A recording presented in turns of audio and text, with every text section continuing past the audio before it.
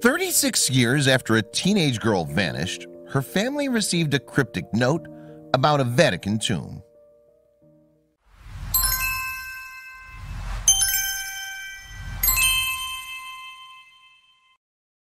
For the first time in nearly 40 years, the family of missing teenager Emanuela Orlandi seemed to have a promising lead. The mysterious case has baffled police since 1983, but now an ominous tip-off may finally be pointing them in the right direction. And Emanuela's relatives hold their breath as the Vatican workers prise open two ancient tombs. Perhaps no one could have predicted, though, what the group are about to find. On June 22, 1983, after leaving a music class in the Italian city of Rome, Emanuela vanished without a trace. Since then, alleged sightings and ominous conspiracy theories have only fueled the mystery that surrounds the 15-year-old's disappearance. But despite intense media coverage and tireless efforts from Emanuela's family, no leads have ever provided a breakthrough. Until now, it appears. In the summer of 2018, you see, the Orlandi family received an anonymous message that seemed to hint at Emanuela's whereabouts. The cryptic clue, which reportedly instructed the recipients to look where the angel is pointing, sounded like something from a Dan Brown novel. And ultimately, the tip-off would lead investigators to the heart of a Vatican City cemetery. But would it hold the key to the mystery? Going back to the beginning of the story, Emanuela entered the world in 1968 to parents Maria and Ercole Orlandi. Along with only a handful of other Italian citizens, the girl and her four siblings had the privilege of growing up within the walls of Vatican City. According to some reports, you see, Emanuela's father was an employee in the Pope's household, although other sources suggest that he worked for the state bank. In any case, the Orlandi family enjoyed the benefits that life inside Vatican City afforded them. Emanuela's brother Pietro would later reveal how he and his siblings had once played in the holy site's magnificent gardens. And apparently, as the children frolicked, Pope John Paul II himself would sometimes stop and chat to them. Of the family's former surroundings, Pietro told CNN in July 2019, "We thought we were in the safest place in the world." Of course, given what we know now, this statement is tragically ironic. Nonetheless, Pietro added that before Emanuela's disappearance, he felt that Vatican City was a small, friendly community where everyone was very close. And the devastating events that unfolded in the summer of 1983 would ultimately shatter Pietro's illusions of safety forever. Yet, June 22, 1983 began as a day much like any other for the Orlandis. As she presumably had done many times before, Emanuela ventured beyond the Vatican City walls to attend a flute class. The teen then finished the lesson and set off to return home. But she was never seen again. At the time of Emanuela's disappearance, school was out for summer. Even so, the teenager had continued going to her flute lessons at the Tommaso Ludovico de Victoria School a few times a week. And to get there, Emanuela would hop on a bus into central Rome before walking around 700 feet to her class. So, by June 22, 1983, Emanuela had already made the trip to and from her music instruction several times. But on the day that the teen disappeared, she'd been running late. Apparently, she'd asked her brother Pietro to accompany her, but he'd refused. And tragically, it was a decision that would end up haunting him for decades. In July 2019, Pietro revealed to the BBC, "Last time Emanuela and I met was actually not a very nice memory. We had a fight because she had a music lesson. It was really hot, and I refused to go with her because I had something else going on. So she slammed the door and left. And that's the memory I have. I've often thought, what if I had actually gone with her?" Now, the last confirmed sighting of Emanuela was at a bus stop in central Rome. After this, the teenager seemingly vanished off the face of the earth. But of course, the mysterious disappearance has loomed large on the Italian consciousness ever since. And as a result, the strange case has given rise to conspiracy theories that have implicated secret criminal organizations, and even, unusually, the Vatican itself. But along with these various hypotheses, there have also been alleged sightings connected to the case.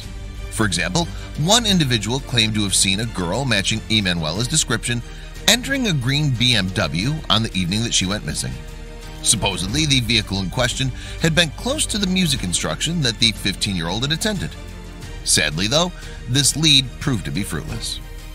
Then in the days following Emanuela's disappearance, further sightings were apparently made of the girl.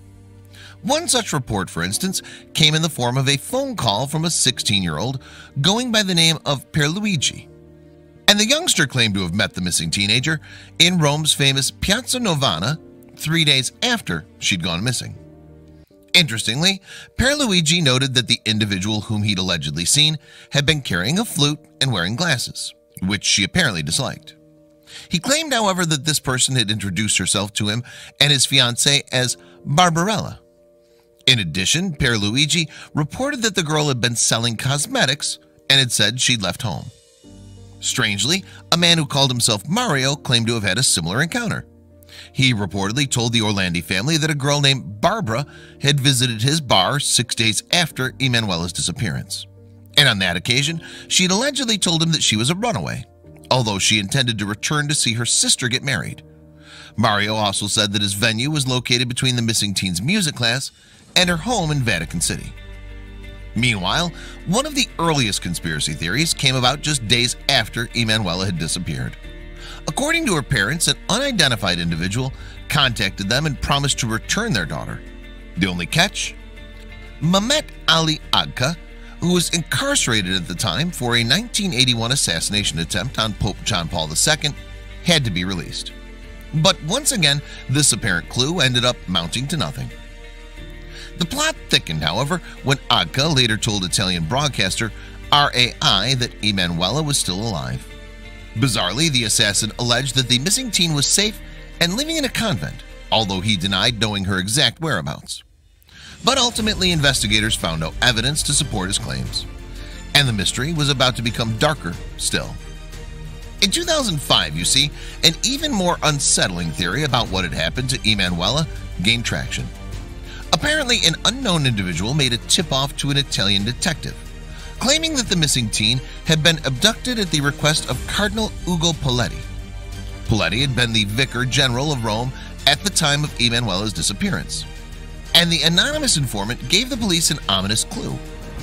They said the secret to the mystery lies in a tomb in St. Apollinare Basilica, and specifically in the grave of Enrico Renatino de Pettis. The prominent gangster had been shot dead in 1990, and his body had been interred in the basilica, which is close to Emanuela's music lesson location, before 1997. The de Pettis theory seemed to look even more likely when a new development emerged in 2008. This time, the mobster's mistress sensationally claimed that he'd been actively participating in Emanuela's abduction. She alleged, too, that the missing girl's remains had been buried beneath a house in the periphery of Rome. But despite detectives following the lead provided by de Pettis' mistress, they once again found nothing. In fact, they discovered that the concrete foundations of the building in question had actually been set prior to the teen vanishing. And unfortunately, a 2012 search of de Pettis' crypt yielded no further clues either. Another disturbing twist in the case came that same year, when attention turned to the Vatican itself. You see, top Catholic exorcist Gabriel Amorth alleged that a Roman teen who'd vanished in 1983 had been abducted into a sex party network and subsequently killed. Even more disturbingly, Amorth suggested that foreign diplomats and Vatican authorities had been involved. Consequently, then, he told Italy's La Stampa newspaper that the investigation should be carried out inside the Vatican and not outside. But once again, these allegations ultimately came to no avail, and as a result, Emanuela's family were left without answers for nearly 4 decades. Until the case took another shocking turn in 2019. Today, Emanuela's mother, Maria, is still a resident of the Holy City, but Pietro has come to view the Vatican with suspicion. After having led a 36-year campaign to find Emanuela, he's accused Vatican officials of not being transparent during the investigation. In fact, Pietro told CNN in July 2019, "The Vatican has never collaborated with the investigators or with us family members. They've always denied the possibility that there may be responsibilities within the Vatican, and have always said that they gave everything they had and hid nothing." And while CNN put these comments to the Vatican at the time, no response was given. Apparently, Pietro had become convinced that the Vatican knows something about Emanuela's disappearance after he met Pope Francis in 2013. He explained to CNN that Francis had told him, "Emanuela is in heaven." Pietro added, "It froze my blood to hear a pope say Emanuela is dead." That said, the encounter also gave him hope of someday finding an answer. And since meeting Pope Francis, Pietro claims that he's attempted to contact the Holy Leader again on numerous occasions to obtain more information, but to no avail. Emanuela's brother isn't alone in his theory either. Indeed, Italian crime journalist Fiorenza Sarzanini told CNN, "Every type of clue has always led to the Vatican." She also added that officials have never accounted for why a mobster such as De Pettis would be buried in an important church. Then, in the summer of 2018, the Vatican was implicated yet again. The Orlandi family received a tip-off that came in the form of an image of a religious statue with an accompanying message. The clue bafflingly instructed to "look where the angel is pointing." And ultimately, the cryptic note led the search for Emanuela to 2 tombs inside a small cemetery within Vatican City. More specifically, the site in question is known as the Teutonic Cemetery. Situated close to St. Peter's Basilica, it's the final resting place for German-speaking members of the Roman Catholic Church. But despite its prominent location, the graveyard is tucked away behind a set of imposing walls, and its ornate gates are reportedly watched by a Swiss guard. In order to access the tombs outlined in the tip-off, then, the Orlandi family needed the Vatican's permission. And given the fact that they'd reportedly received no answer to their previous request for information, they weren't hopeful, especially since Pietro's attempts to speak with Pope Francis had allegedly been ignored. But after close to a year of campaigning by Emanuela's family, the Vatican finally agreed to exhume the tombs. In the wake of the development, a buoyed Pietro told the BBC, "For the first time, the Vatican showed that they're considering the possibility that there may have been internal responsibilities within the Vatican for Emanuela's disappearance." That said, a Vatican spokesperson stressed that police were only trying to determine whether or not Emanuela could have been buried in the cemetery. Vatican officials would not be looking into the teen's disappearance either, as it had occurred outside of their jurisdiction. It appeared likely then that the investigation would remain the responsibility of authorities in Rome. Nevertheless, the search got underway in July 2019, and any remains discovered during the hunt would undergo DNA testing, which would apparently take weeks to yield results.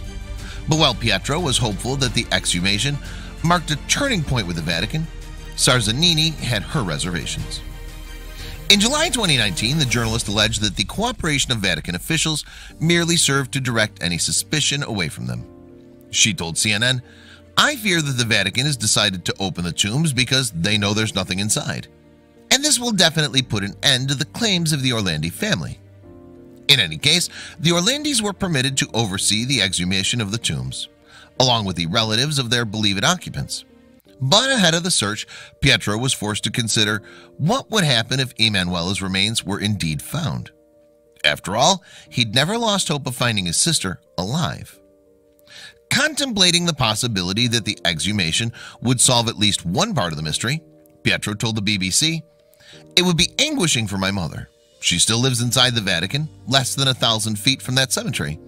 To think that she'd been so close to my sister for so long without knowing it, it makes me feel horrible." Pietro added, "In fact, I actually hope that Emanuela is not there."